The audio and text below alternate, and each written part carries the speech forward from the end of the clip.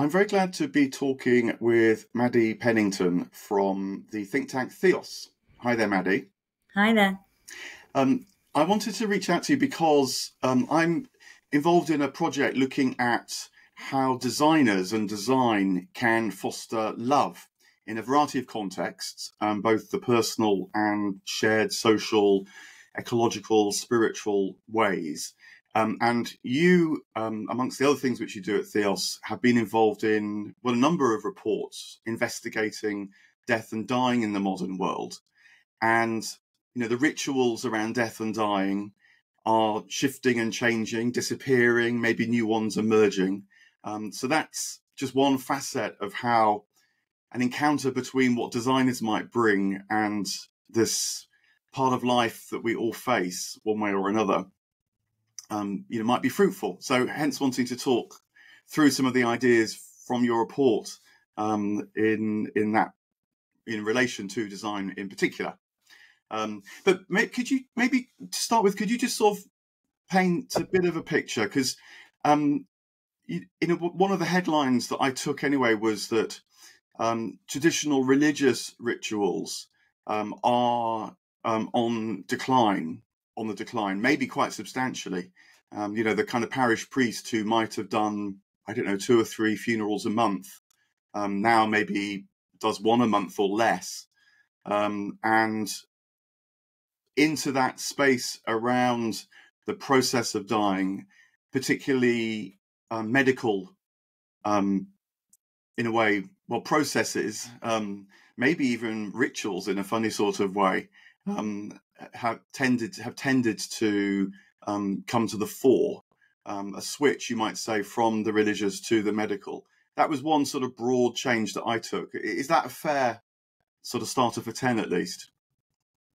Yeah, absolutely. So Theos has been doing a stream of work on death and dying. We've done 2 reports now and a third just about to come out. And the first one really was just looking at general mapping trends around the sort of, I suppose, what you might call the death landscape or grief landscape. And absolutely. So one of the things that picked up was that over the course of the 20th century, because of good things like better healthcare, essentially, and particularly reducing infant mortality, but also life-extending medical treatment as well, that the treatment of death and dying has moved basically from the community into institutions, and people are cared for when they are dying largely by professionals rather than their close circle. So that's a huge shift. And actually, that was picked up in the first report, but the second report was really thinking about, what are the implications of that? What do people really think emotionally about their own deaths and the deaths of their loved ones? How do we mark it? How's that changing? The first report also looked at these sort of broad trends, particularly around memorialisation, and a lot is made of the rise of secular celebrations of life. And as you mentioned, a sort of declining popularity of traditional religious funerals, which I think we can put another way, a decline in the sort of centuries-old ways of ritualising death. So that's a huge change. But alongside that, there's this other change which has come in, particularly since the pandemic, which is the rise of direct cremation, which is when there is no ceremony at all, or at least there might be a separate ceremony, but what people are paying for in the cremation itself is no mourners, no ceremony. It's cheaper than burial or traditional cremation. And before the pandemic in 2019, that accounted for 3% of all, I suppose we call them like all funerals or people who died, but 3% of those people had direct cremation. Now it's potentially 18%. That's the figure that's often quoted. And in our report, we asked people whether they wanted a funeral, and fewer than half of the people said that, fewer than half of our respondents said that they did.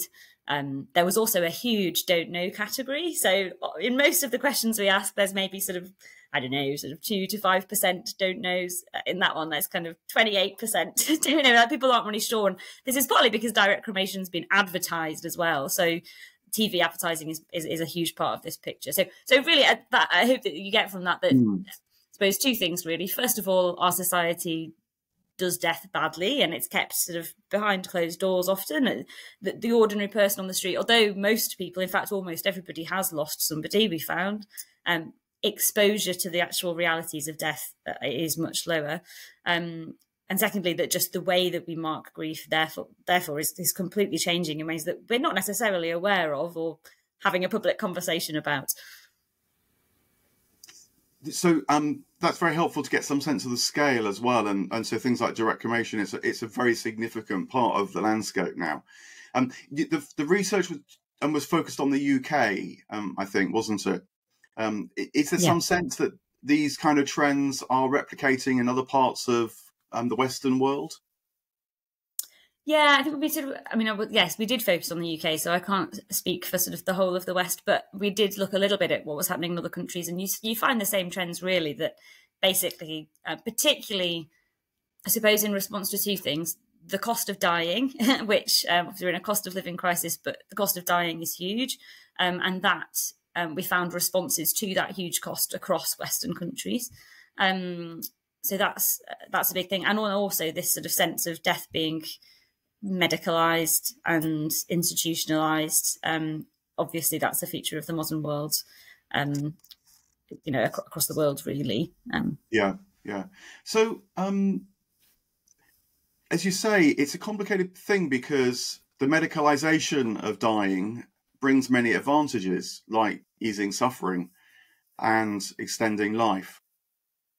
But there's a loss there as well. And I wonder whether you could say a little bit more about that, and particularly perhaps a loss in the sense of how the medicalization of dying, let's think about dying and then sort of thinking about after death later. But in terms of dying, it brings in a very particular spirit and attitude towards dying, as I say, for obvious good reasons, but perhaps squeezes out other parts of the dying process, both for the person dying and for the people around them, that community-based dying, the rituals around dying itself, not after death, might foster. Could you give us some sense of what is lost in spite of the gains of the medicalization or the institutionalization of death?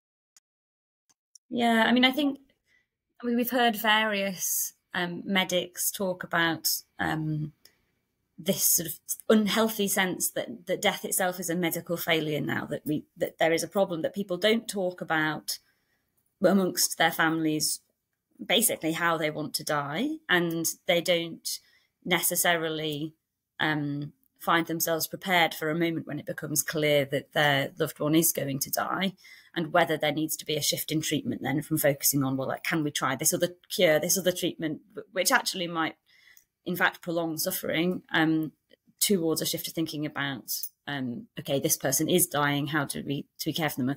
Palliative care treatment has massively expanded and improved over recent decades. So as part of this research, Theos's annual lecture was with a palliative care consultant, Dr. Catherine Mannix, and she talks about how death has recognisable stages, like giving birth, that actually, obviously not everybody dies an ordinary peaceful death, but most people do, and actually that you can see that coming, and if we're aware of those stages, we can recognise them, we can prepare for them. So that's one thing I would say, that we've lost that knowledge, I guess, of what it looks like for somebody to be dying. There's also the emotional side of that actually, as fewer of us are looking after our dying loved ones, there's a huge vulnerability and care and love in looking after somebody in those vulnerable final days or weeks or months, and that being lost. Be careful how I phrase this, because I don't want to see a return to people dying without medical care any more than anybody else does. So, as you say, it's in the context of huge gains, but I think perhaps as a society we have passed that responsibility and knowledge over to professionals, and perhaps there's a bit of a loss of confidence there. to be with somebody as they're very vulnerable. It's sort of actually now they need medical care. Somebody else needs to care for them rather than me. And actually, really throughout most of human history, and I think this probably is true in parts of the world with less developed medical care as well, that is a responsibility of loved ones. So it's a privilege to care for somebody in those moments, I suppose, is the way to say it. Yeah, it can be very profound part of life, being with someone who, well, maybe in the first steps knows they're going to die because they have some sort of condition that will lead in that direction. But then with dying itself, I mean, a couple of experiences that I've fairly recently had. One is a general sense, knowing a couple of chaplains who work in hospices, and them saying that whilst in hospices, palliative care excellence is tremendous, and the spread of that resource is very much to be welcomed. The medicalisation can still be quite powerful, even though in that context there are chaplains, people with spiritual nous, the facilities to bring families in, help people stay in the home. That practical stuff can be done very well, but still what it means psychologically, spiritually, is not always straightforward to explore. But that contrasts with an astonishing experience that I had, which was a very close friend of our family's who died. She had a death doula. People may be familiar with the notion of a birth doula, who's a woman that accompanies the woman through the pregnancy and then the birth and afterwards, and offers support that is expert in the sense that they've been through that process with other people before, but it's not medical expertise. And this friend of ours, she had a death doula, and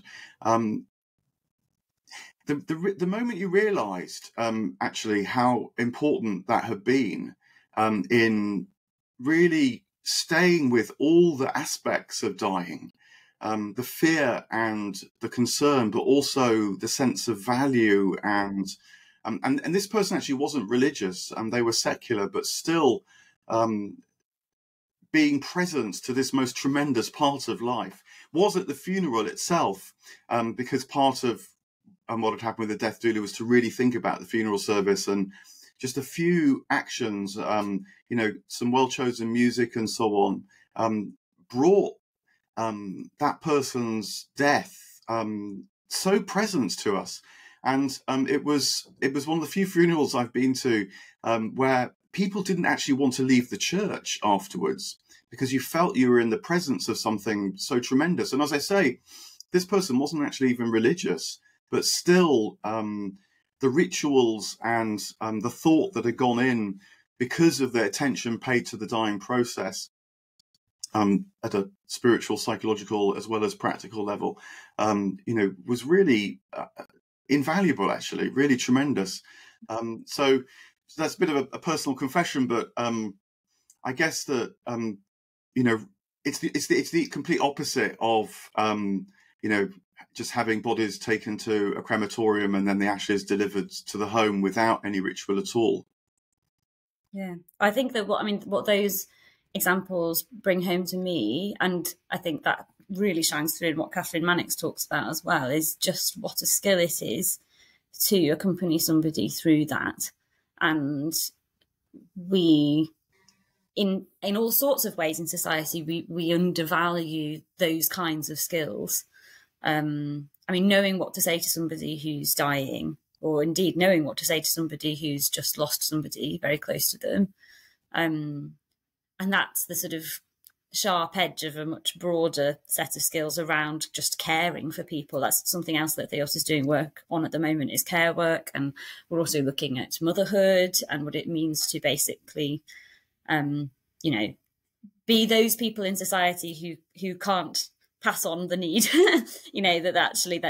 that deepest need and most difficult parts of life, but could also be really transcendent parts of life, you know, what does it mean to like hold that, I suppose, and rituals that are now becoming less popular, obviously, are sort of centuries tested ways of holding that. One book that I've been reading recently is Faith, Hope and Carnage by the great Nick Cave and Shauna Hagen. And he talks about how, he very sadly lost his teenage son in an accident, and lots of the book is talking about that. And actually he lost a second son after the book was published, which is just obviously really awful. But he talks about his grief as life-changing, and he sort of acknowledges that this will be hard for people who are grieving to hear, but for him it's been both obviously the worst thing that's happened to him, but also this kind of transcendent reckoning with the ultimate reality of things, and realization of human vulnerability, and that we mustn't hold the world in disdain, that we must love each other, and you know, just how precious human life is, and all of those things that are sort of bubbling around this sort of huge universal human experience, really. It just is,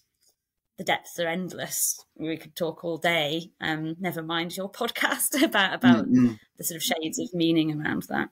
Yeah, no, I've read Nick Cave's book as well, and it's very, very remarkable. And one of the things that comes across is that through this terrible tragedy, which he describes was unbearable, but at the same time, he, maybe because he perhaps lives an atypical sort of way of life anyway, was able to find ways of holding close together the living and the dead, those who have died and those who are still living, and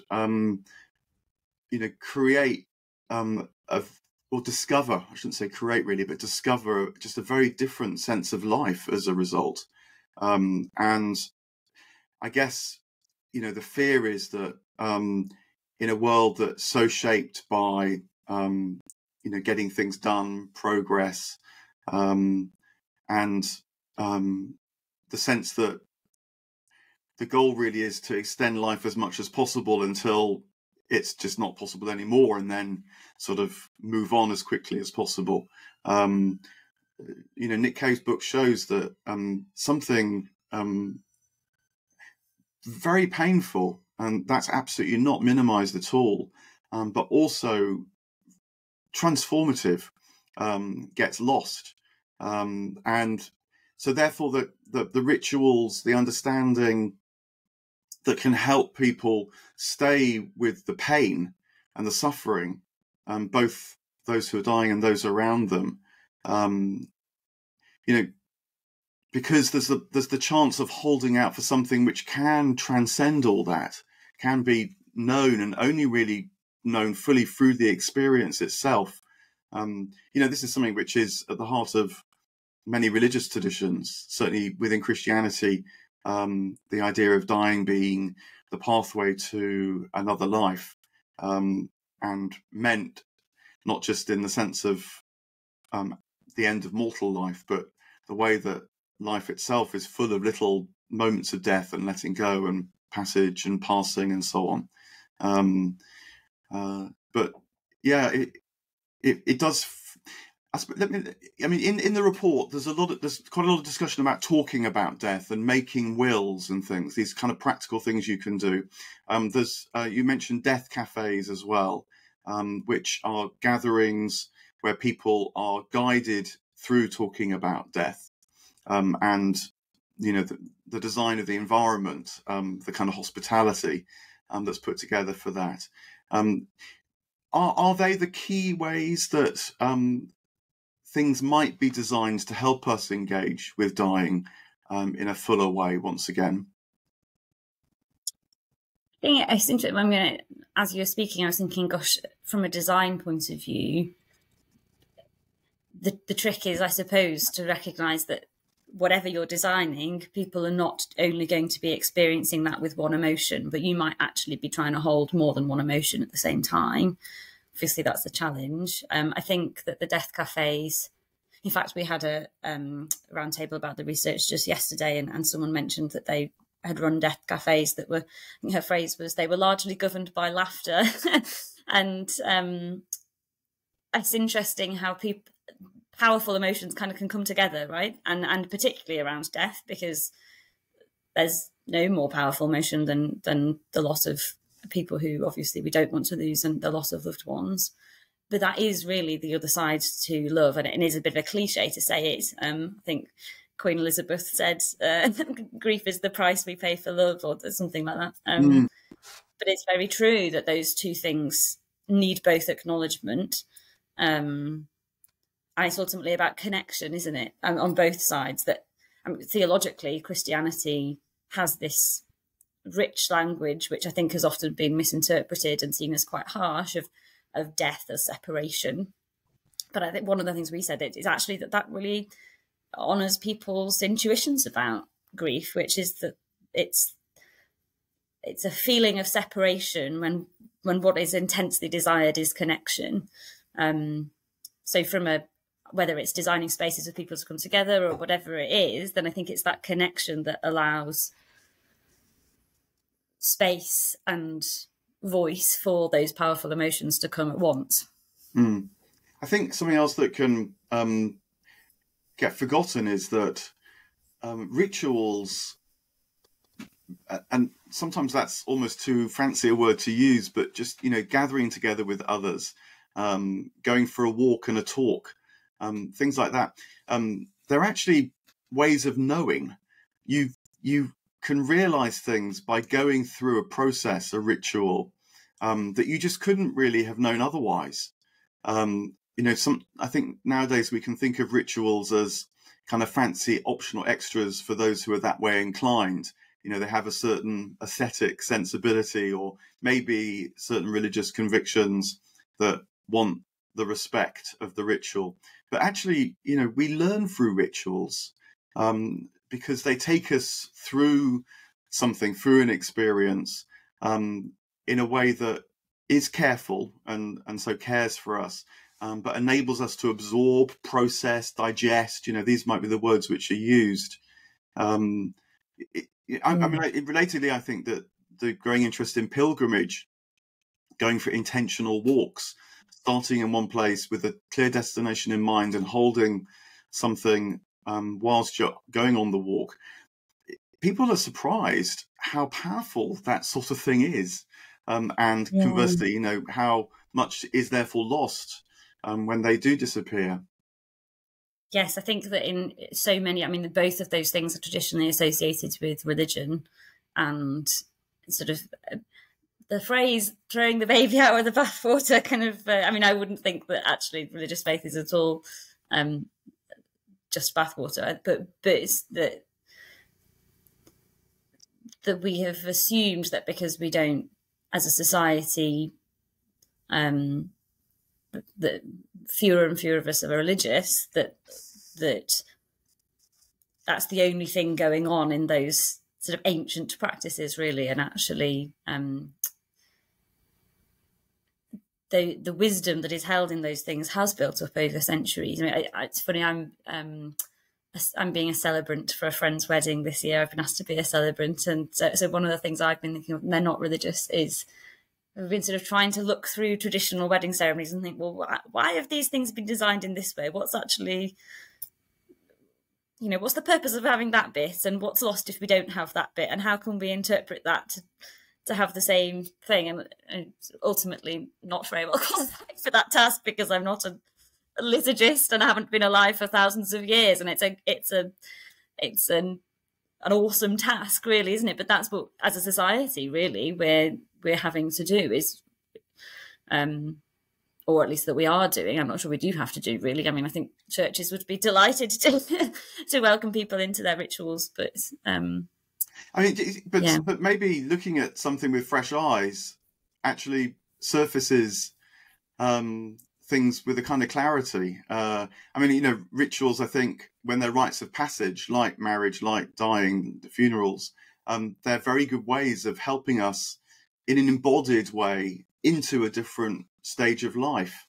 So they can be very loaded, like in a traditional wedding, who gives this woman to be married, can feel very, very gendered.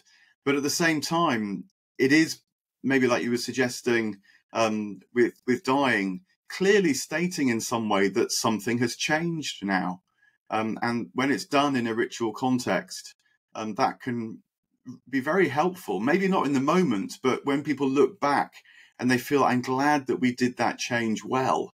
It can be very important, in fact. Are you what sort of things are you discovering looking at weddings?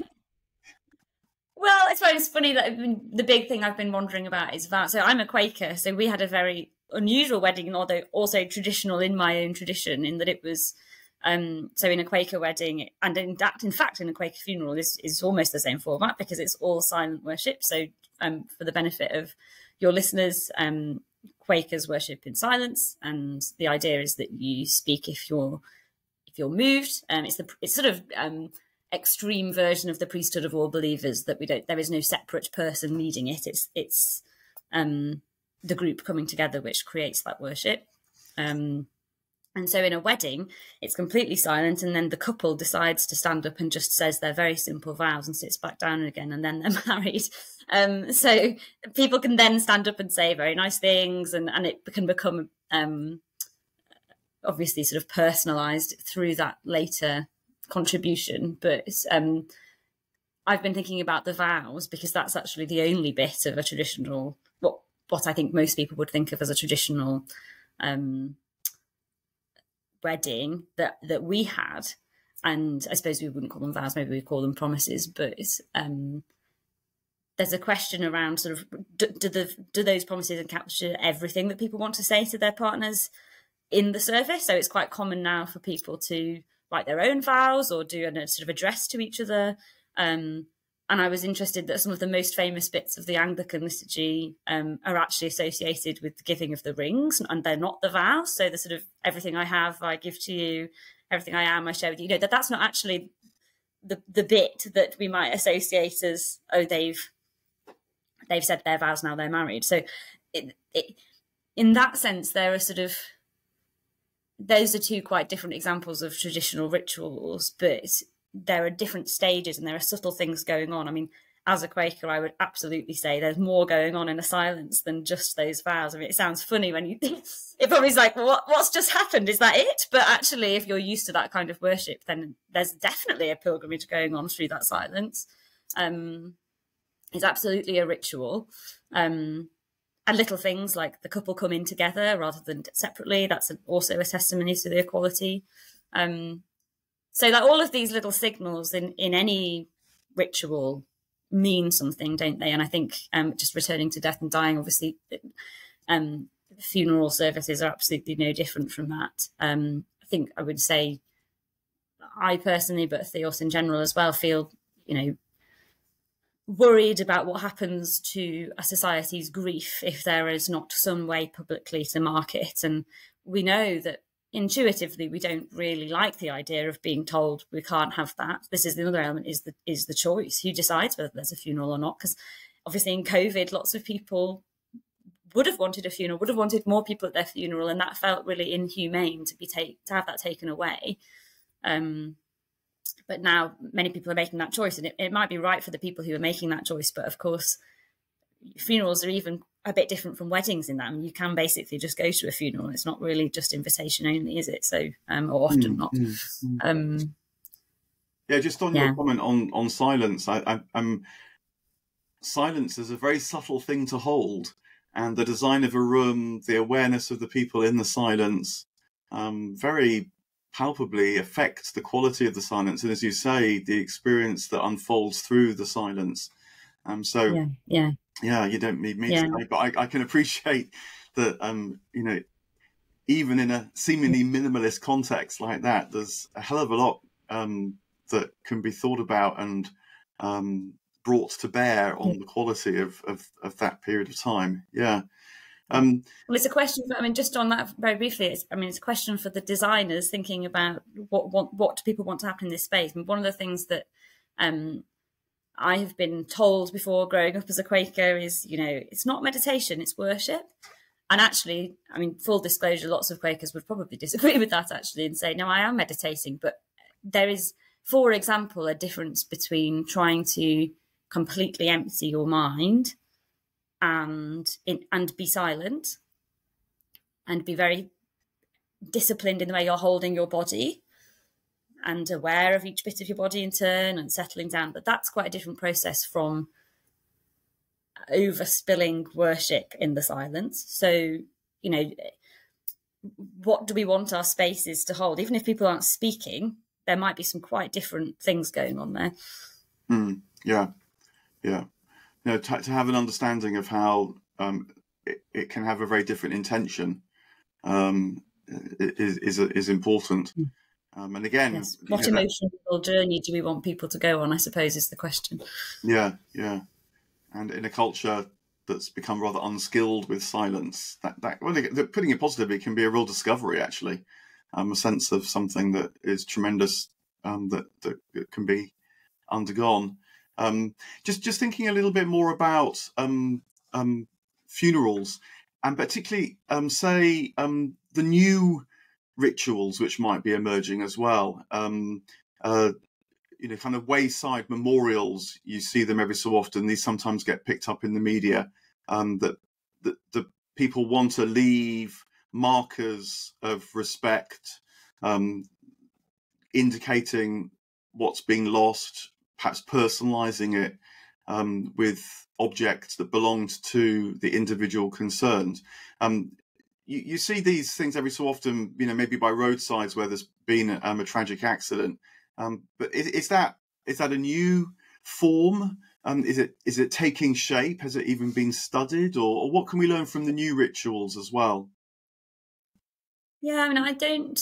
I suppose the short answer is we haven't researched roadside memorials or that directly, but I think that is my understanding is that is quite recent. I mean, recent in terms of the last few decades, not the last few years. That it's a new form of expression. One thing that our research did pick up was that personalisation. And so we asked people basically what kind of elements of a traditional funeral or non-traditional funeral would you like at your funeral? So they could choose sort of stories and tributes, a talk by a religious leader, a talk by a secular celebrant, prayers, hymns, popular songs, all that kind of thing.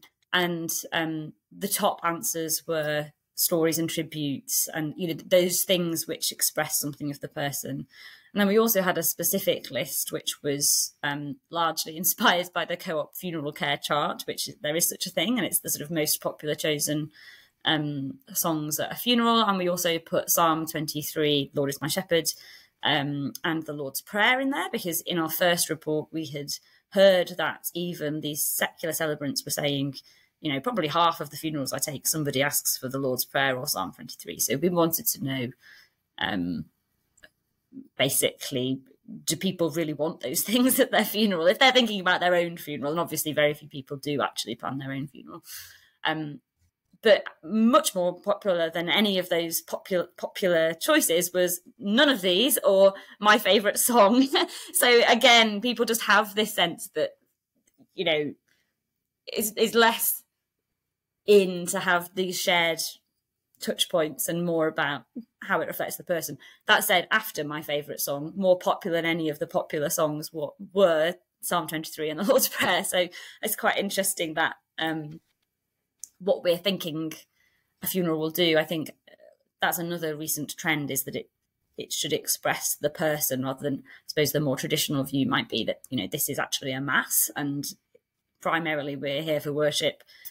We're sort of commending this soul to God, or however it's phrased. So obviously, theology of funerals differs between traditions. Yeah, I mean, just on that last point, and maybe beginning to come to a close for now. Although we're living in a secular world, and that's very self-evident, and so religious forms can become, certainly in the UK, a rather marginal interest.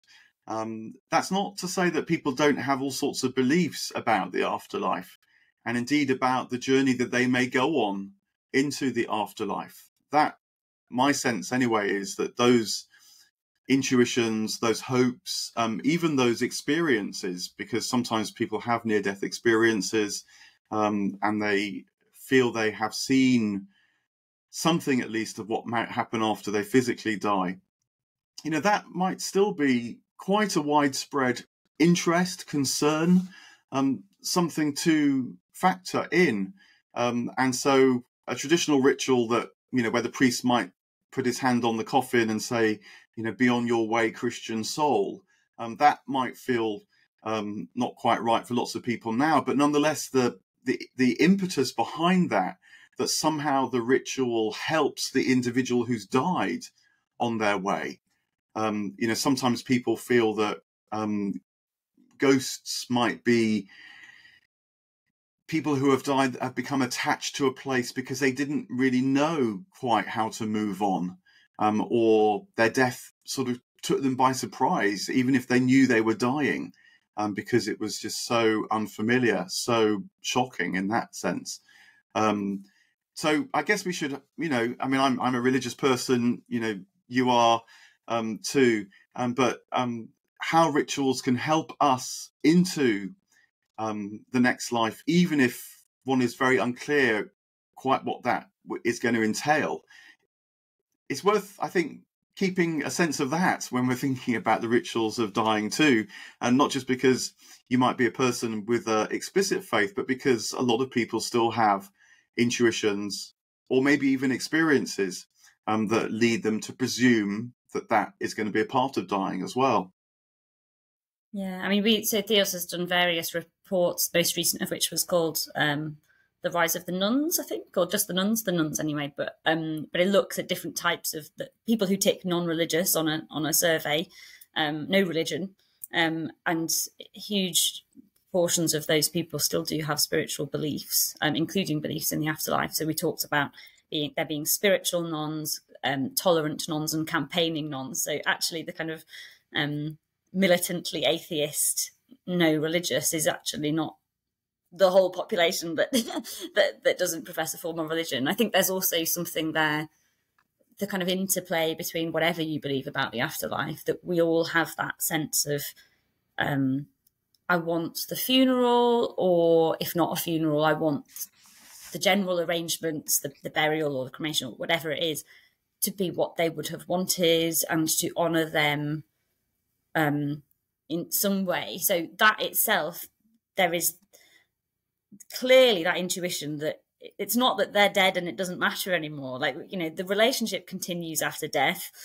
That's the most important bit of grief anyway, and that people are not just grieving thinking, oh, what's going to help me come to terms with this, although that's incredibly important. But there is that posture and directedness towards the person who's died still, even when they've died. So although maybe fewer and fewer people think that that's about sending their soul on the way, that is itself within a broader landscape of people having this intuition that actually we still do owe something to our dead, and we want to honour them and the relationship, and that's fundamentally a kind of significant part of loving somebody is that last act of care that you can do for them. Yeah, and in a place like South London, where I am, where people often are living simultaneously different cultural traditions, that quite often comes up actually after death, where there may be traditions associated with gathering, say 30 days after someone's died, or 60 days, and then anniversaries too. Remembering all that can be, really crucial for the people who are grieving, and also quite an education to the wider society that anniversaries, grieving goes on for years, and again, it's a rite of passage for those who carry on living as much as for the person who's actually died. It is a phase change in the way that we experience life.